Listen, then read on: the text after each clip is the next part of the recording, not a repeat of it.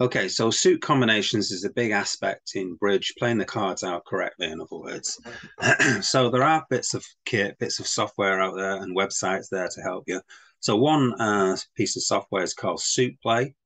So you can download it for free. It's freeware or shareware. I can't remember what it is, but you can send an email and you basically get a download link of this guy who's created it, and it can install it on your PC or Mac or whatever, different versions.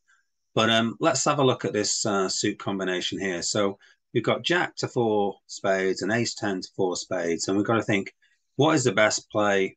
What is the best way of playing this out? So here the goal is to get 3 tricks, okay? Or here the goal is to get 2 tricks. So what it's saying is goal to get 3 tricks, which is what most people would want from this, is a 37.3% chance that you can make 3 tricks. And to get 2 tricks, there's a 100% line. So in other words, you can always guarantee yourself 2 tricks. So if you wanted to get 2 tricks, there's a guaranteed method of making 2 tricks. And then the last one, MP best. So that's match points. So the best line for match points is saying you should go for A. Okay. So let's have a look at, so you can choose then which line you want to go for. You can choose B or you can choose A. Okay. And if you have a look here, B, it's saying sometimes you'll get 3 tricks and all the other times you'll get 2. So if we have a quick look at B, the plays basically underlines the cards which you should play. So you can just click on the keyboard. So you click a 2 and then it's saying what next. It says it doesn't matter what you play, you're always going to get 2. So let's play the 7. Now what it's saying here is that you should play the ace. If you want to make sure you get 2 tricks, you've got to play the ace. And then you're going to play the 8. All of them are underlined, so okay. And next you'd play the 5. So basically what it's saying here, going back one, it's saying that you should play the 5 next, okay, or the 6. Okay, and it doesn't matter what you do. If you put in the 9, you're going to play the jack. If you play the queen, okay, then you just play the 3, okay, and then you play the 9, okay, and now you're going to win with a jack or 10, okay. So alternatively, you could choose line A. So let's just go back. So if we choose line A, we're going for the 37% chance of trying to get 3 tricks. So how is it going to play it? So we play the 2. This hand now plays the 7.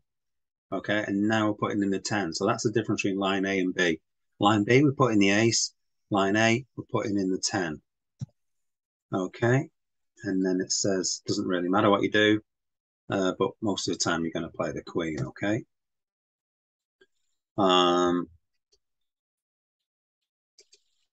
Now what do we do? Okay, so we're over here. We play the 3, play the 8, and now it's in the right line. It's now to play the ace. Okay, and then the 9 pops up. So what I'm saying, and then each time we're getting this condition here, what's left, basically. Okay, so it's either this condition is left or this condition. So all the time, every time we play a card, we're getting down to the percentages which are left. So first of all, we had all the percentages. See, so by not playing that card, we've got all of these ones that are highlighted in black, the ones that are in bold. Go back another card, then obviously defense to play, then there's all these options. Okay, so all the grey ones, the greyed out ones, their options, those options have all disappeared. Okay, because every card that gets played, so it kind of been left to these percentages. So that's a good little bit of software to help you out in your card play. You put in the cards that are missing. So if we go for a new one, so you put in the cards. So a common one would be something like this, let's say. Okay. So what it's saying, match points, the best line is A. If we want to get 5 tricks, okay, then we need to go through a certain line. If we want to get 4 tricks, then there's an 84% chance that that will happen by playing it a certain way. And if we only want to get 3 tricks, then there's a 98% chance that we can make 3 tricks. So it kind of depends on how many tricks sometimes you want, but for match points, you always want to try, the best lines. So what it's saying here is, so the best line on this card combination will be to play the ace first. Okay, so it doesn't matter which hand you're from. So you could play the 4. So you started off with a 4. Okay, so then the next card to play would be the ace. Okay, so you're down to that.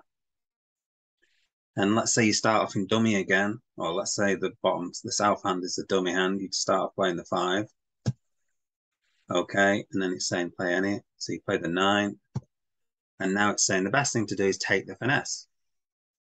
Okay, and you can see all the bold ones here. It's saying which cards, which combinations are left. So there's only 4 possible combinations now that are possible.